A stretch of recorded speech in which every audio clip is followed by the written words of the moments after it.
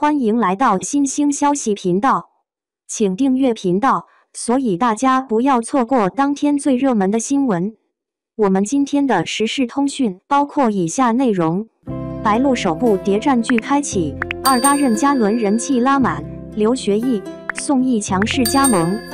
谍战剧一直是备受观众们喜爱的剧作类型之一，不过近几年的发展却不容乐观，不仅没有了当初的经典剧情，就连人气也是日渐下滑。为了拯救当下的尴尬现状，改变发展方向已经是刻不容缓。关于谍战剧的发展，在经历了这么多年之后，观众们已经逐渐熟悉了大体的套路。因为没有什么新鲜设定出现，所以也就造成了当下的瓶颈困境。为此，引进人气主演成为了唯一的突破点。白鹿首部谍战剧开启，二搭任嘉伦人气拉满，刘学义、宋轶强势加盟。近日有消息出现，知名一线人气女星白鹿将出演首部谍战新作，一时间引起了不少热议。作为90后新生代人气女星的领军者，白鹿无论是出演作品的数量，还是诠释角色的质量都极佳，近几年演技的提升更是有目共睹。虽然没有出演的谍战剧，不过尝试一下也是蛮好的。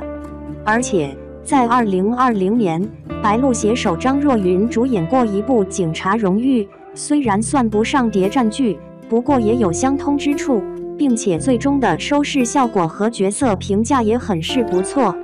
此次白鹿以女主的身份启动首部谍战新作，无疑是开创了同类型作品的新风潮。毕竟选取人气主演的谍战剧目前还未成型。目前有关这部谍战剧暗枪的筹备已经正式开启，除了人气女主白鹿之外，还邀请到了很多颇具流量与实力的主演加盟，比如领衔男主的任嘉伦。任嘉伦也是近几年公认的人气男星之一，他不仅颜值、演技俱佳，人气、流量更是一流，也是首次出演谍战作品，肯定是备受瞩目的。再加上二搭白鹿的话题，关注度可想而知。之前任嘉伦便因为出演《不说再见》受到了很高的关注，因为角色穆青更是深受认可。此次时隔多年之后，他再次以男主的身份领衔类似作品，必然更受观众们瞩目。除了白鹿与任嘉伦这两位人气主演之外，在这部即将启动的暗枪中，还公布了另外几位颇具流量的主演，其中当属刘学义、宋轶两位关注最高。